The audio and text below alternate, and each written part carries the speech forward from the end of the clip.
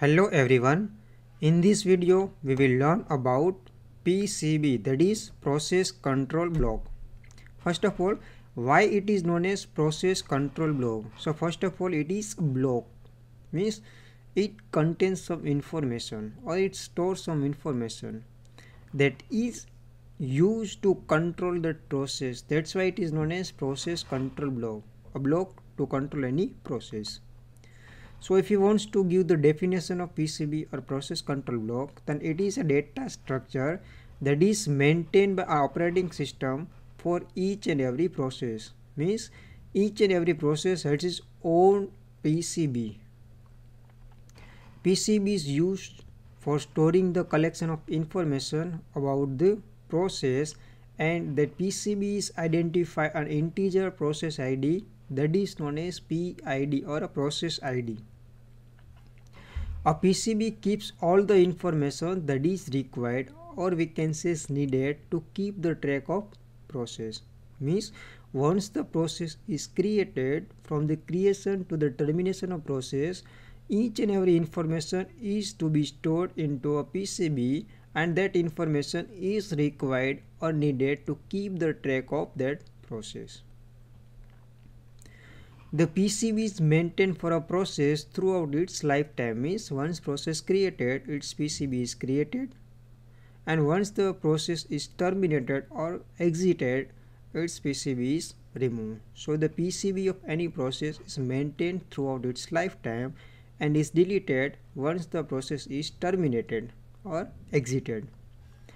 The architecture of PCB is completely dependent on operating system, and a process may contain different information in different operating system. Means it's a OS dependent. It may be possible that in Windows operating system the structure of PCB is different than Unix. And PCB lies in kernel memory space. PCB is always there in kernel memory space. Now let us move further to PCB contains. Means what actually process control block contains, which are the different fields of PCB or process control block. So first one is process ID.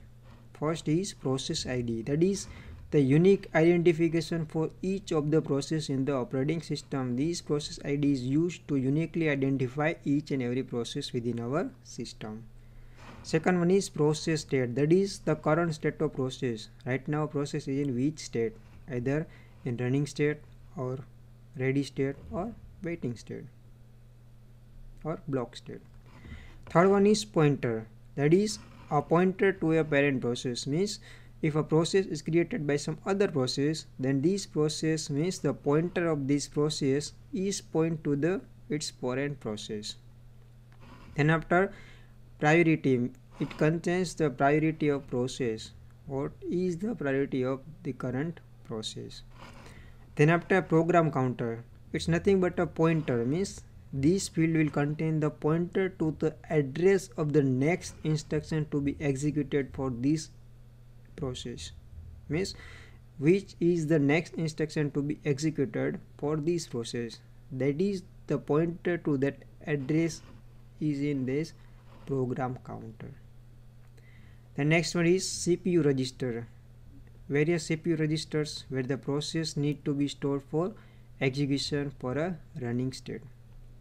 Then after IO status information, this field contains the list of IO devices that are allocated to a current running process. Suppose current running process is using printer and memory and processor, then it contains the list of these three devices: printer, memory and processor. Then after accounting information, this field includes the amount of CPU used for a process execution and time limit. So these are the different fields of process control block. Now next move further to context switching. So first of all, what actually context switching is? Here this concept is mainly used in multi-programming. Multi-programming means it's a ability of CPU or processor to execute more than one process at the same time. So whenever your CPU supports multi-programming, at that time context switching will occur between two or more processes. So if we wants to define, or if we wants to give the definition of context switching, then we can say the context switching is the stopping of one process and restarting another process, or we can say stopping current running process and restarting a new process. That is known as context switching. Now when an event occurs, the operating system saves the state of current running, or we can say active process, and restore the state of new process into it. The context switching is purely overhead. Why? Because whenever the context switching will occur into the system, at that time the system does not perform any useful work at that time.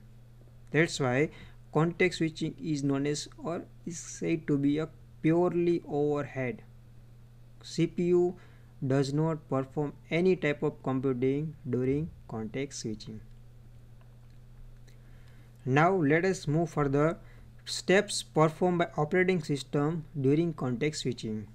So first of all, first step is operating system takes control by interrupt. Means whenever the context switch is going to be happen, during that time, first of all operating system takes control.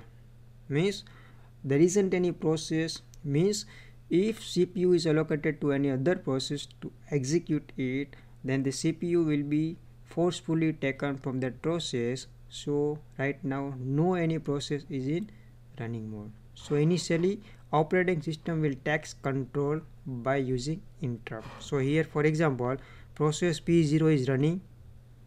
Here CPU is allocated to process P0. Now context switching is to be done over here. So what happened? This operating system will take control or take up CPU from this process. So here this process is stopped here. So this process will become in idle, means not running, or in ready queue. Second step, it will save the context of running process in the PCBs. So what's happened here? It takes control. Now it stops process P0. So whatever the context of process P0 is saved, and after saving the context it will reload the content of process P1 into process P1's PCB. So next is reload the context of new process from the new process PCB. So it just load process P1's PCB into OS. Once it is loaded, then after process P1 starts its execution. So from here process P1 start execution, up to here process 1 is executing. So if we consider this portion here, from here to here, your processor is not executing anything, means it's completely overhead. Now again process P1 stops here. So the PCB of process P1 is saved into its own PCB, and the context of process P0 is again reloaded into OS, and again now next turn for process P0. So return control to a new process, means here new process is P1, again at here process P0 is a new process. So in this way your context switching is performed step by step. So if we consider here this portion is completely ideal, again here this portion is completely ideal, means in these two portion processor is completely idle mode, means processor is not using by any of process. So in this way your context switching is performed. Thank you very much.